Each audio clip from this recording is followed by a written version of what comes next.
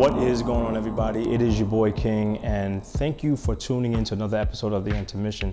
On this episode today, we're going to talk about how you could tell a real ice cream sneaker boutique from a fake one. Now, I was a little reluctant to do this episode because, like I said, I'm going to kind of focus on more of my collection as a whole rather than just the ice cream shoes. But I felt maybe it's my duty as the king to explain to people who are still collecting ice cream what is a fake boutique look like and how you could tell the difference between that of a real boutique. So guys, sit back, relax, and enjoy because you've entered another episode of... All right, so quick disclaimer.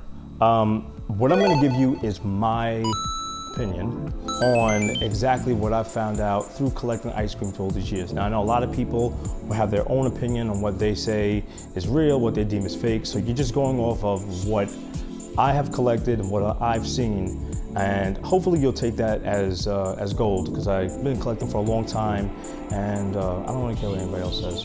So let's do this right now. So before we jump into the shoe, I just want to list a couple things. If your ice cream does not have a number, that does not mean it's fake. If your ice cream has different patterns on the left shoe versus the right, or the same patterns, that does not mean it's fake. Anyway, so basically, there's a couple of misconceptions of ice cream. One of those, if it doesn't have a number, it's fake. You know, if the patterns match or they mismatch, it's fake. We're gonna just stop all that right away. For someone who has over 1,000 ice creams, I've seen it all right? And we're gonna start off the episode like this. If you have these ice creams right now, they are fake. Now, what is my opinion? My opinion is this: wear what you want to wear. I don't care what you wear. I don't care if the shoe is fake. I don't care if it's phony. I don't care if it's macaroni Tony. I don't care, right? To me, it doesn't mean anything. But there are collectors out there who really want to know the difference. So that's why I'm doing this. But I could care less if you're wearing a fake shoe. I could care less if you're wearing a plastic shoes. I don't care if you're wearing no shoes. It doesn't affect me at all, right? And it shouldn't affect you either. Wear what you want to wear. But I just had to just get that out the way and let people know where I stand with that. The thing is, back in the day, the fakes were so bad, you could spot it from a mile away. I mean, Stevie Wonder can tell you what a fake is. So with that being said, now let's really jump into it. So I have 5 pairs of shoes here. I have a fake pair of the small dollars and diamonds, a real pair. I have a real pair of beepers, a fake pair, and I just have a used pair of Colette's. And I'll tie this into this whole thing from the beginning. All right, so a lot of the reviews I saw, they always kind of just explained it to you as if you were there. Like, well, if the leather feels bad, but I mean, we can't feel the leather through the video, so I'm gonna tell you other things to look for. The first dead giveaway is going to be the inside of the back ankle. If you're getting this chipping effect on the back ankle, if you're getting that, I said this is flaking off, you should say flaking actually. So if the back part of your shoe is flaking, it is not an authentic pair.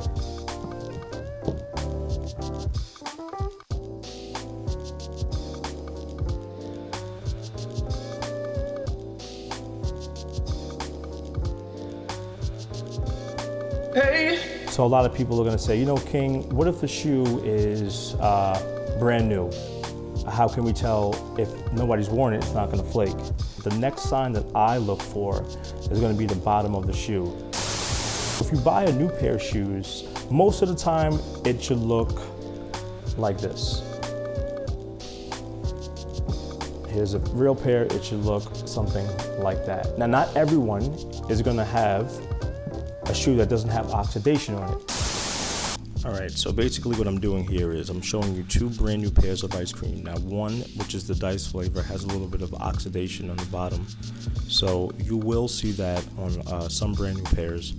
And here is the beeper, which has no oxidation. Oxidation on ice creams are very, very, very common, so it's nothing to freak out about. But if it is completely oxidized, brand new, then that's another giveaway that you're dealing with a shoe that is not legit. So here is the fake pair of the small dollars and diamonds. They are worn, and you can see how oxidized the bottom is. On the flip side, I'm going to take a legit pair of the 𝐒𝐿ets that are worn as well, and you can see they're still brown, but they're not as brown as the small dollars and diamonds. I'm going to do a comparison this way you can see the difference between the two. Will it come with a number? Yes, a fake ice cream shoe will come with a number, okay? It will come with a hang tag, it'll come with a spoon. Now, a lot of people will say if both pairs match, then it's fake. They should be different. And that is not always true. I'm telling you that right now. I have ice creams where both patterns are different, both are the same. That has nothing to do with it being real or fake. When you have as many as I do, you see that a lot. So don't use the patterns to tell if it's real or fake. If it matches up or if it doesn't match up, it doesn't matter. Now, the third way is a little tricky, and this is gonna be if you're in person. The first thing you're gonna wanna look at is gonna be the toe box. This is normally what you can look for, even if you don't have something to compare it to. The toe box is the part that I look at on a fake pair. I would say that the toe box is gonna be a little bit more wider than you have with a real pair. So you can see this one is gonna be a little bit slim, and this one is a little bit bigger. This one's gonna be a little bit bigger, pause. Another place you can kind of look is gonna be the size of the shoe. On the midsole of the real ice cream, all right, it's gonna be a little bit bigger from the bottom to the top. On the fake pair, you're gonna have maybe some yellowing, like as you can see here.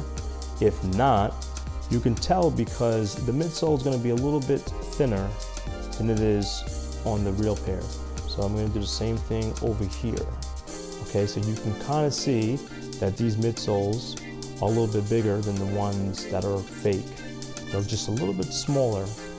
All right, this one is not yellowing, and this one is. So you're not gonna get yellowing all the time, but that's also a dead giveaway.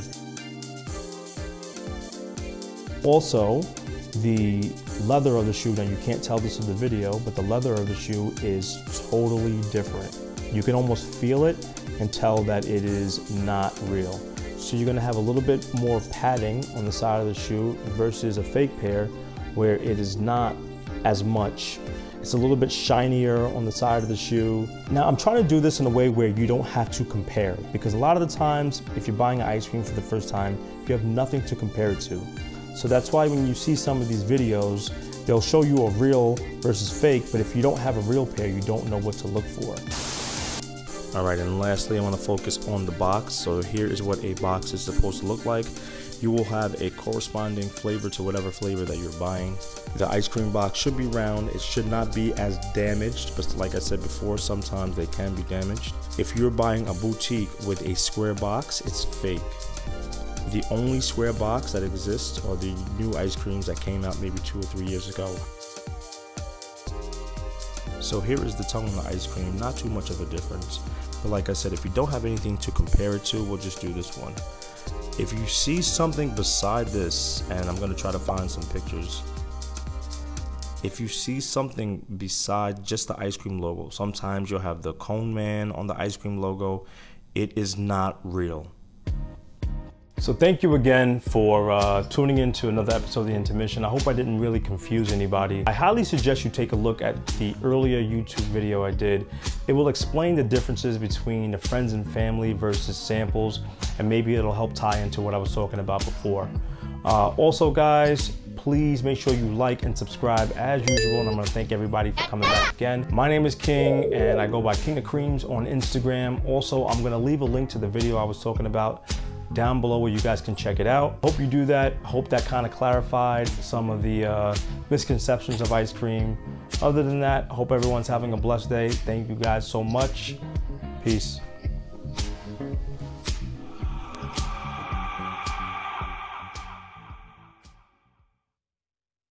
Once again, thank you so much for tuning in to The Intermission. Check out this video that I'm leaving right now. It'll explain a little bit of the differences of the friends and family versus samples, and you can click on that right now. Peace.